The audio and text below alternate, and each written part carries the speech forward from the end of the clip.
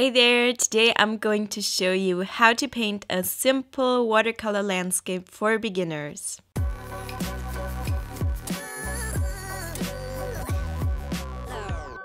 At first I used some washi tape. You can use any kind of tape or decorative tape like I'm doing here, and then I wet the entire page with water. So I just put down a lot of water and made sure that everything's wet because I'm using a lot of wet on wet technique, and I just wanted to get started on a wet surface.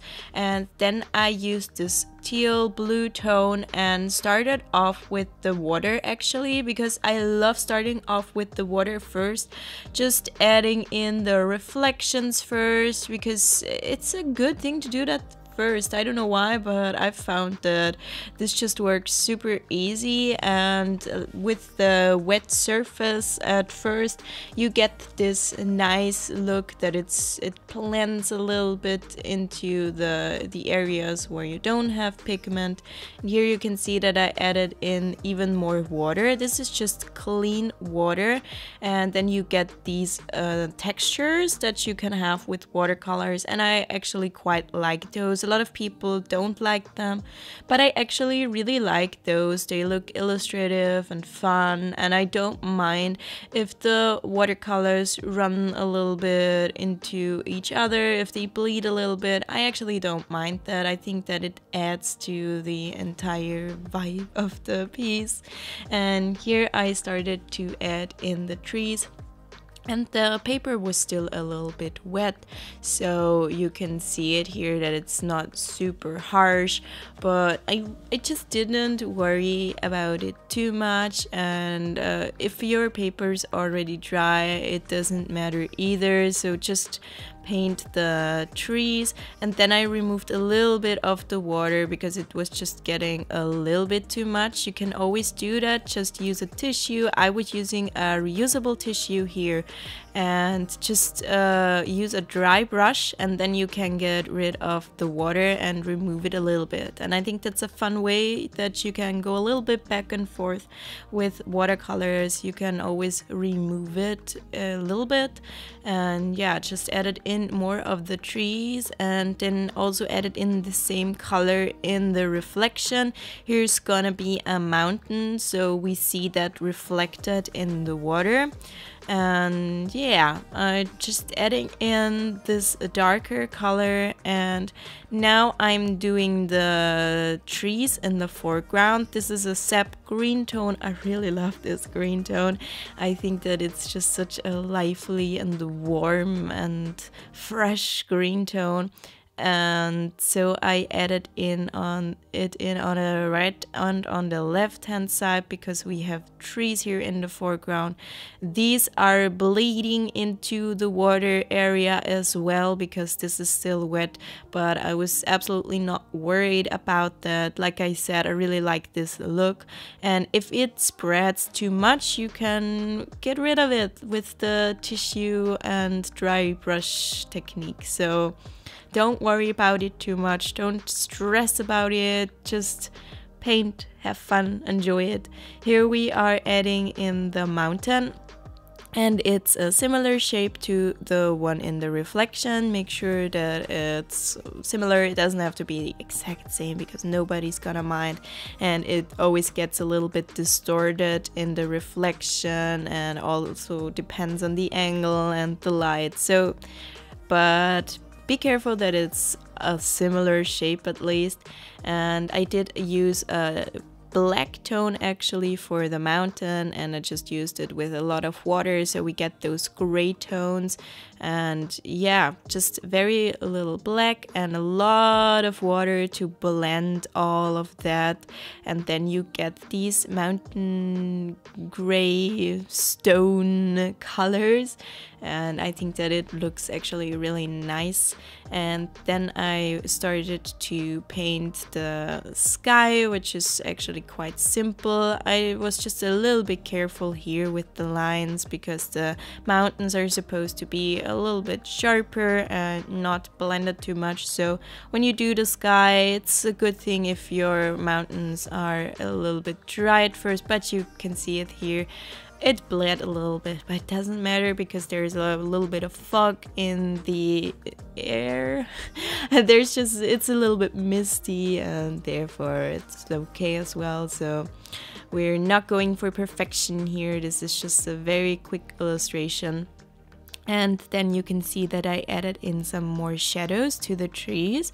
I just used the same sap green, and I probably mixed a little bit black in there just to get a darker shade of the same color.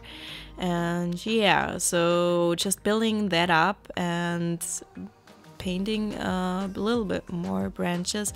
Now I've waited for everything to dry. So in between those steps, you can grab yourself a cup of tea and wait until it's dry. You can just use a heating tool. There are special heating tools for watercolors. I really have to get one at some point. I haven't tried one of these yet, so I have to.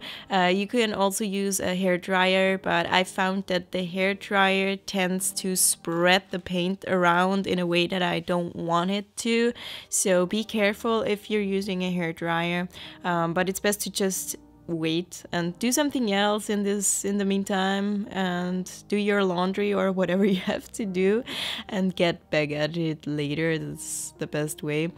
So now we are doing more of the details here in the foreground, and I was just using a green tone with a lot of black, so a really dark tone, and just adding in more of the trees. And these are so simple. I'm just doing these vertical lines and just using my brush to create those lines, and then it appears as trees. And this is super simple. I've done this in a lot of landscape paintings, and I love this technique. It's just a fun way to really quickly add in all those little trees.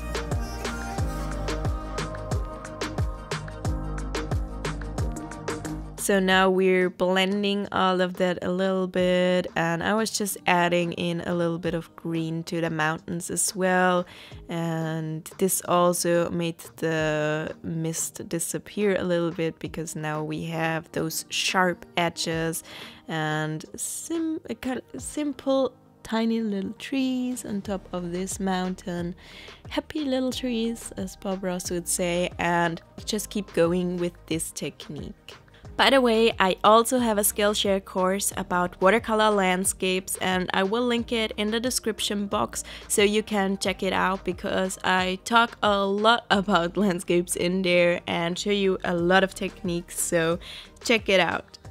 And now I'm making these edges here a little bit sharper as well, and adding in this dark color here, just so we get rid of these white edges in between the sky and the mountain a little bit, and just adding in a few details to this mountain as well, because it deserves to get some trees as well. And I'm just blending that a lot, so I was using a lot of water again, and I was just trying to get this mountain texture, and I thought that this was actually a really fun thing to do, because you can be super experimental and just mess around with it, and you don't really have to think about it so much, don't have to focus on every little detail, don't stress about it. And I know this is easier said than done, but then when you do it, you stress about it.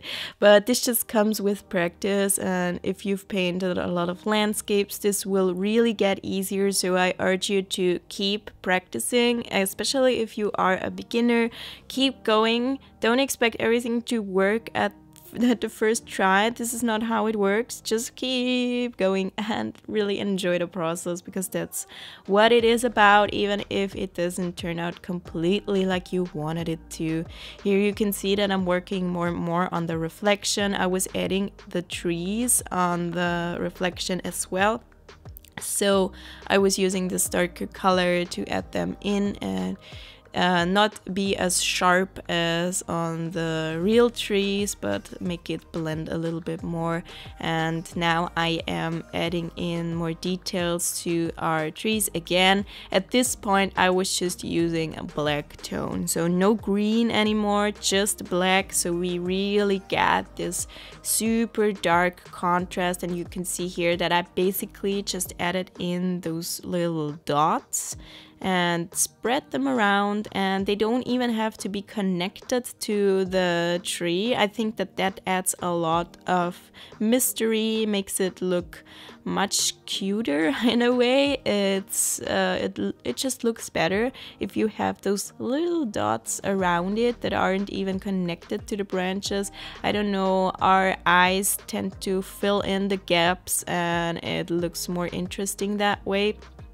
So just add in little blobs, don't worry about it too much. And yeah, this is a very therapeutic, meditative thing to do if you ask me.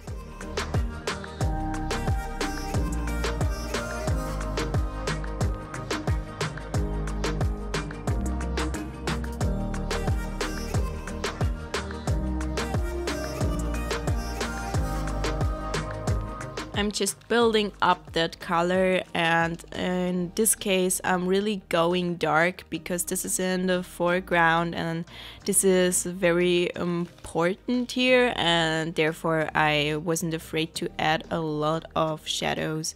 And now I use a white gel pen, and you could also use white gouache if you manage to get a super thin line, or a white thin Posca pen, any kind of opaque white medium.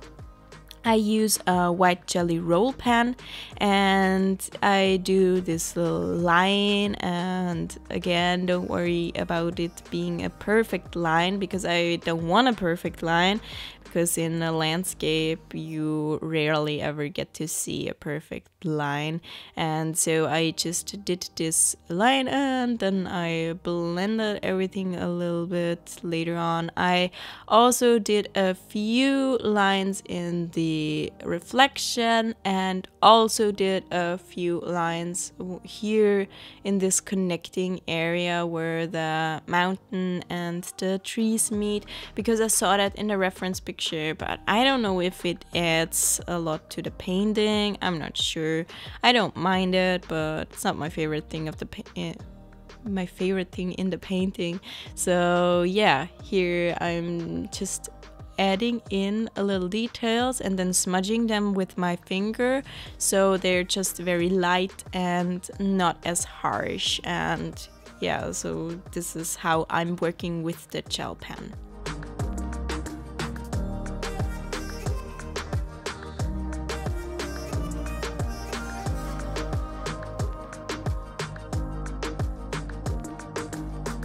Here I'm doing the same thing in the reflection. I'm adding in the lighter areas with the gel pen as well and then smudging it a little bit.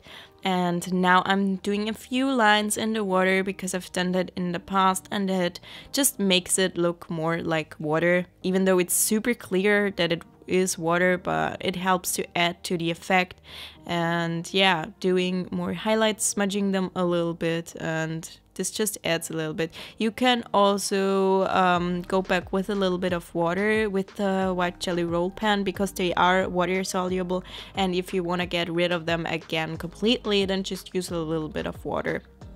Now I am removing the tape, which is so satisfying because you get this super clean border, and I will never get tired of seeing this. It's just so fun to remove the tape, and then you have this finished pristine painting with this super cool border. And I had this little smudge at the bottom of the painting. I think that this was there before, and I just used the ink of a white Posca pen. I tried to use the Posca pen. It appears that I used the Posca pen, but I just dipped it into its own ink because it's broken, but it worked really nicely. So here's the finished piece.